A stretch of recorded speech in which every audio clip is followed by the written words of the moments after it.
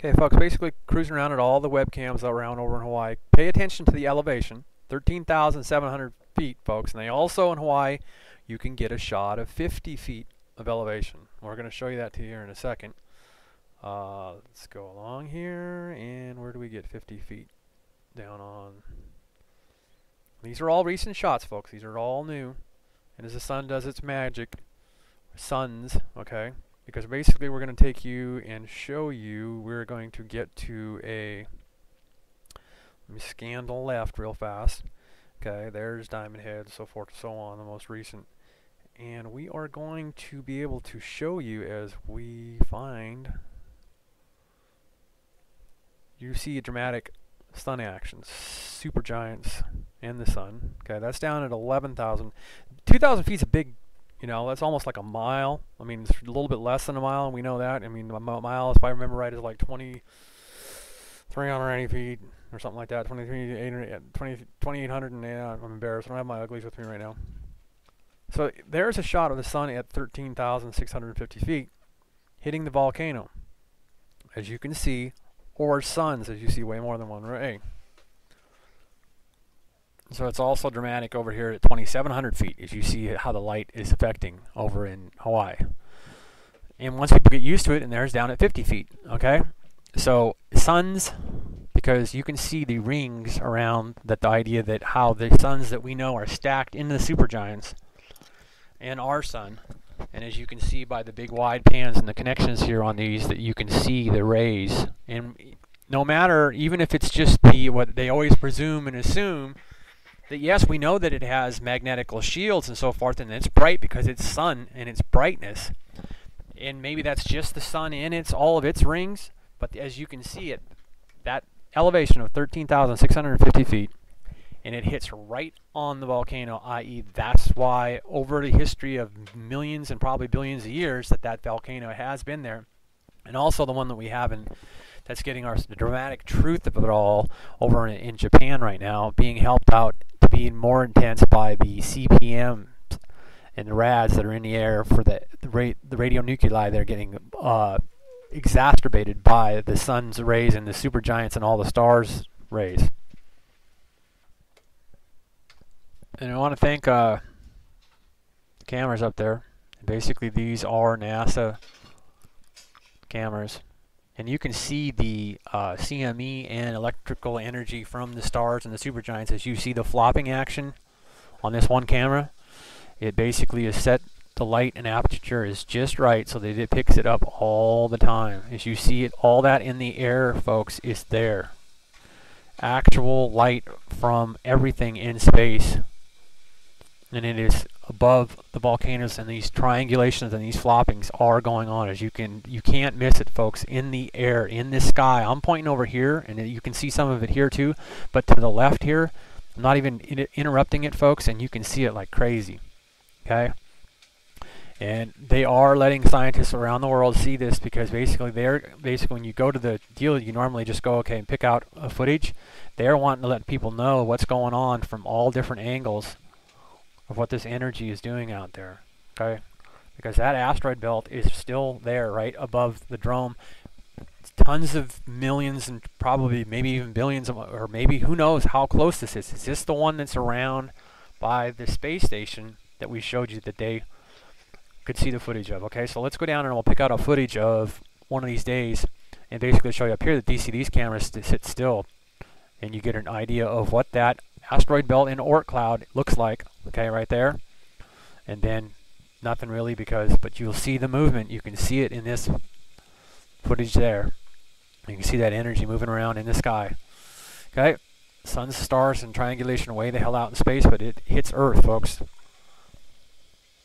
Okay, in the east, and what I showed you before in the west, us seeing the supergiants light. Okay, now this can possibly also be coming up from the west, but the idea, this is east, so it could just be the sun is in the supergiant. So there you go, you got the sun coming up now. Vehicle either drops or picks somebody up, or somebody was working late and they're sharing the vehicle or something like that, whatever. So watch the footage here as the time goes off in the AM. Now, you've got the asteroid belt here is what I can show you.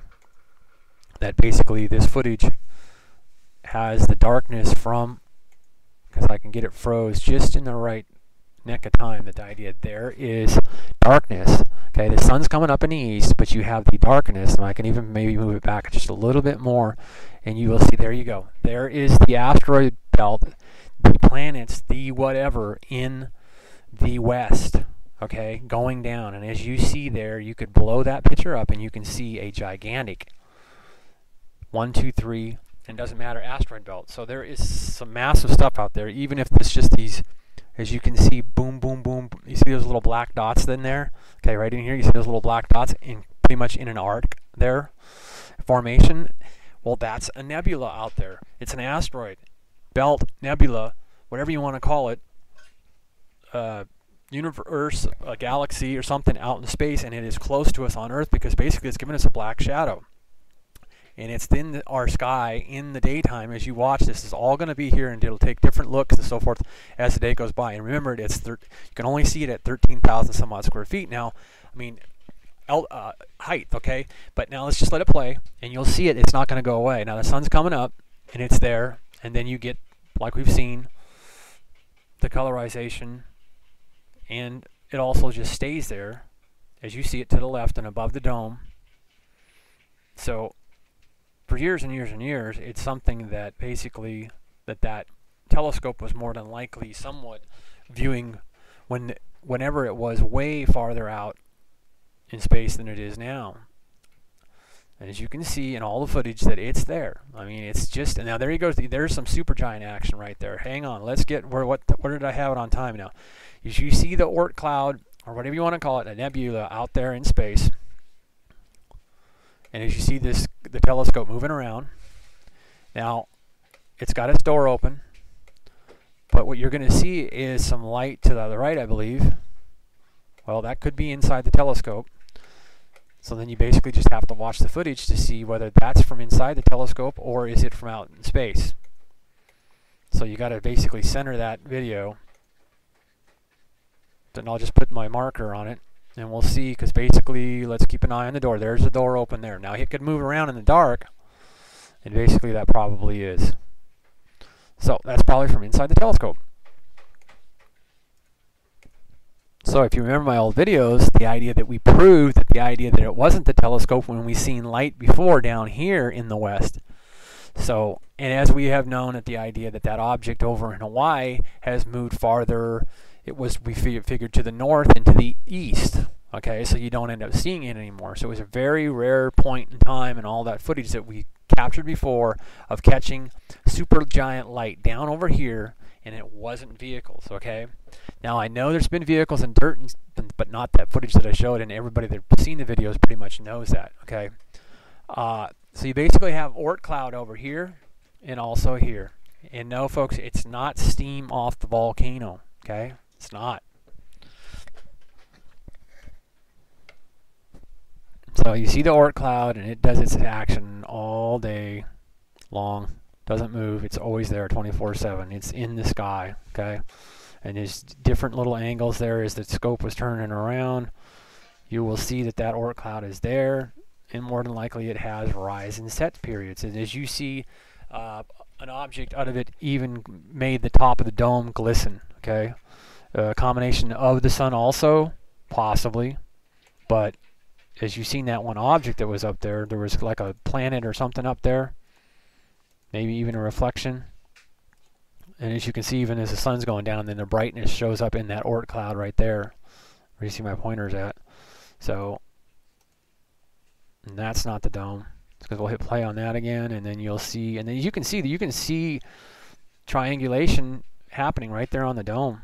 I mean, it's very easy to see that the idea that there is flopping around of something way faster than the sun. The sun doesn't rotate that fast, and as you see right there on top of the dome, and then you see that object rising there too. So it'd be interesting to find out what object is rising at that time, but it doesn't matter. That is staying steady right there, and you watch it and you'll see it move.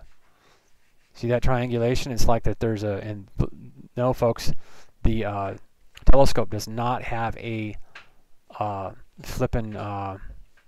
doesn't have a light on it, okay? I mean, it's got light inside, yeah, but on this during the daytime out there, there's not no light that says, okay, we're moving around, or that's actual flipping around from light objects in space, and you can see it. So Oort Cloud, Nebula, or Asteroid Belt. Watch right here for the disco action, because you're going to see it. You can't miss it. You see that flashing up there? And then that other object rising back there? And then the sun goes down. So I did some calculations, folks, to save some paper, saved a tree. And there's your time, Central Standard Time, the date today. And guess what's close by us on Earth? And it's 429 square kilometers. Okay? Squared, actually. Okay? So guess what that is? That's what's close by today that a lot of people didn't tell you about. And yes, this is right from NASA's information, because it's not an asteroid or a comet. Let me go to 2012. And there you go. I even got it highlighted because I did the... Basically, that is straight up is meters, folks. Okay? And that ends up being kilometers if you do your math. And that is 433 Eris. And I know we've heard of that before. I've heard of that before. So then we go to the JPL on it and so forth and so on. And we got the close by on the 12th. 2012 on the 31st. And I never apologize for misquoting, because I'm just basically looking at info and just kind of rattling it off so that you know what I'm looking at when we're looking at data. So, and then we'll pull up the telemetry on this bugger. And at the same time, when we go to this telemetry in a second on the orbiter, and basically have all this stuff that's close today. Okay? So, also, AllGuard, maybe if I get another time for a video, will be probably the next info we'll look at on that. Basically did some, I did some Niemeyer station for you in the video before that should be uploaded right now. And then we'll go to JPL here, and we got our date today, and that ought you off. So, give you basically, I guess, we're just basically going to give you the view of it in Earth and so forth. And as you see, it's close to us, quite large. It's not small. And basically, that's one of the ones that we've heard of before, and I think it might even had some stuff in some of our and I'll hit play. Basically, I'll back it up, I guess, a little bit, so you get a little separation, so you can see Earth there on the diagram and so forth and so on. There you got Earth, and you got arrows, and then we'll just click ahead real fast, and you can watch the dates to get to the first, because basically that's the closest it's going to get to us. Was supposed to be on the first. And does the data end up being on the first? It's 178 on the first, and it was basically 170 based yesterday, I guess, and on also today. So their calculations are pretty damn good, and so hopefully tomorrow, and this should be updated, you'd figure. So then moving away tomorrow, and do we get anything close on a getaway or a go away? And is anything coming? You know, it should just yep, it's going away. So there you see your layers and so forth and so on. And so that's objects close to us, and then all these objects there are close to us. And like I say, we're rabbit hiding out in a hole, and it's the idea, the debris of everything that moves around in space that's pretty close is when our 365 plus days around point whatever around the sun is what's interesting is what could we end up getting a fly on our windscreen. So Keck discoveries, and basically that's the NASA name for their studies, and that I was showing you that stuff on the mass dwarf stars and everything like that. So basically Ceres is out between Mars and the size of Jupiter and so forth, and pretty much this is how in the Big Bang everything kind of lines up. Okay, whenever there was a major Big Bang, if all this that you're seeing in here in your spectrum is coming through, that this is all the stuff that's out there. So what we are interested is when we're coming around Uranus, Neptune, and stuff like that, we know that we've discovered 2003 UB313 in Earth's orbit. What is out there on our road, because we stay on our highway grid, okay, in Earth going around our rotation of the sun, okay? So what's interesting is, what are they not telling us that's out there in front of us? That would be a windshield full of bugs for Earth. And then once again, we have condition 5, and I think I first looked this up, it was 7, and this thing is hella fast. And it's one of our objects today coming by at that fast, folks. That's hella fast, okay? It's like just under 30 miles an hour. I mean, 30 miles per second, okay? 30 miles per second. It's like 28 or something point something, or 20, even if I'm wrong, it's 26 at the lowest, 26 point something per second. Per damn second, not mile per hour. Some more data soon.